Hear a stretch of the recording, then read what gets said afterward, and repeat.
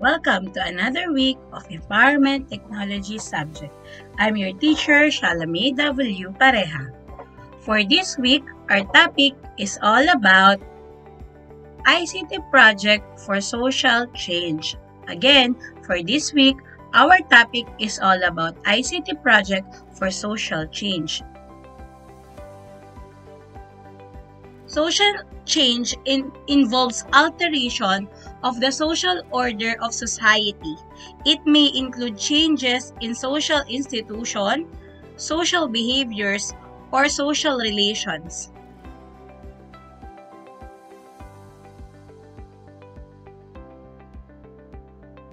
Collective behavior and social movements are just two of the forces driving social change, which is the change in society created through social movements as well as external factors like environmental shifts or technological innovations.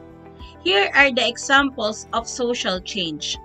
So we have here the Reformation, the abolition of transatlantic slave trade, the civil rights movement, the feminist movement, the LGBTQ plus rights movement, and the Green Movement. Essentially, any disruptive shifts in the status quo, be it international or random, human caused or natural, can lead to social change. And as I have mentioned, these are just the few examples of social change. So what causes social change? So let's talk about the cause of social change.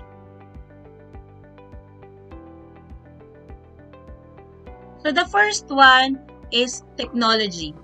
It is a driving force behind globalization, while the other forces of social change or social institution, population, and environment play comparatively minor roles. Technology can create change in other three forces social scientists links to social change. Advances in medical technology allow otherwise infertile women to bear children, which indirectly leads to an increase in population. Advances in agricultural technology have allowed us to genetically alter and patent food products, which changes our environment in immeasurable ways. So other cause of social change is social institution. Social institution leads to changes in all social institutions. So for example, the industrialization of society meant that there was no longer a need for large family to produce enough manual labor to run a farm. Further, new job opportunities were in close proximity to urban centers where living space was at its premium. So the result is that the average family size shrunk significantly. Another cause of social change is population. Population composition is changing at every level of society. Births increases in one nation and decreases in another. Some families delays childbirth while others starts bringing children into their folds early. Population change can be due to random external forces like epidemic or shifts in the social institution as described a while ago. But regardless of what and how it happens, population trends have a tremendous interrelated impact on all the aspects of society.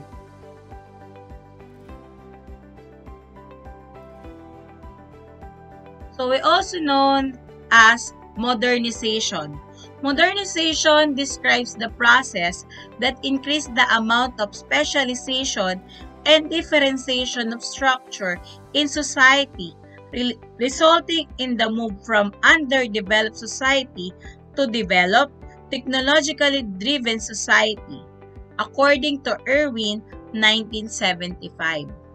By this definition, the level of modernity within a society is judged by the sophistication of its technology, particularly it relates to infrastructure, industry, and the like.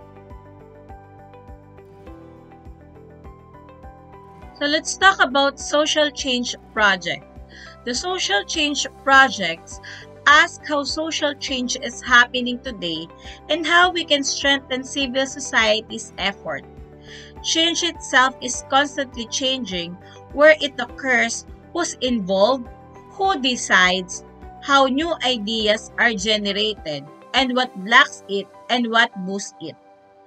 ICT or information communication technology can enable disadvantaged individuals and communities to participate in the national and global policy decision that can change their lives and empower them to take the action that can be financially, socially, and politically benefit them. So to have that, let's have you here planning a social campaign. So before starting a project or a campaign, you should be able to do necessary paperwork better than known as concept paper. So this allows experts to see if your project is doable over the time frame that was given and if it is significant enough to make it into reality. So as I have said, concept paper is a document used to convince a panel of potential funders to help a product, program, or service become a reality. A concept paper is a document used to convince panel to share also awareness and to help all our programs become reality. A concept paper has 5 elements. So the 5 elements of concept paper are the following.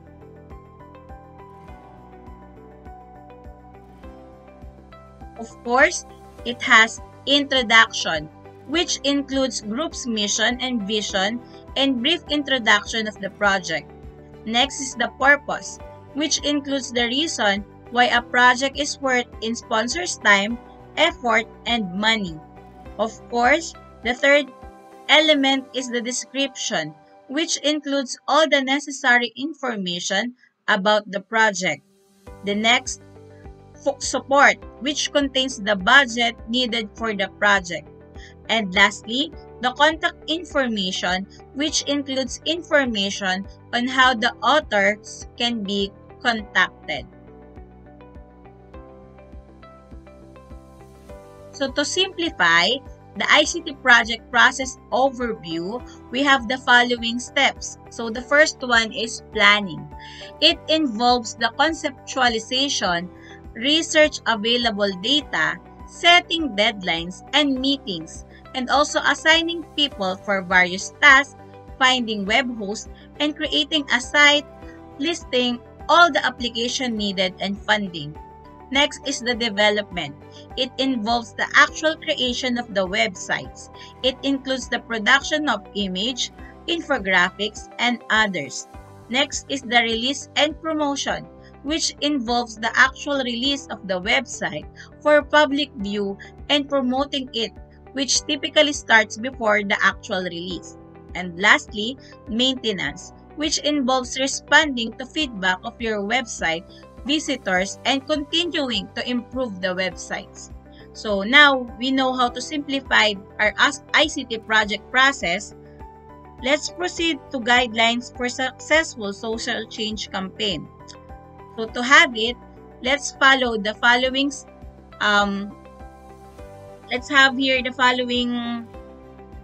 We already talked about the 5 elements of concept paper. Let's proceed to the guidelines for successful social change campaign. So to have a successful social change campaign, we should follow some guidelines. So here are the following guidelines. First, we have the community problem. Let's identify what problem are we going to focus on our social change campaign. Next, the vicinity. our campaign name, the type of social media used, website used, and then let's answer the following question. What will be the content of your social media site?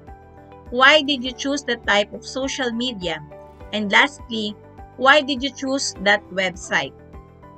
So here, the following are the guidelines for successful social change campaign. Aside from that, there's a big role or impact of information communication technology in a recent history. So the first one is EDSA, or the People Power Revolution. This event lasted from 1983 to 1986 during a radio broadcast of Radio Veritas. Also EDSA DOS. This is also known as 2001 EDSA Revolution, happened during January 17 to 21, 2001. And lastly, the Million People March. This is a series of protests that mainly took place in Luneta Park from August 22 to 26, 2016. It was to condemn the misuse of Priority Development Assistance Fund. So those were the roles of ICT in the recent history when we're talking about the social change.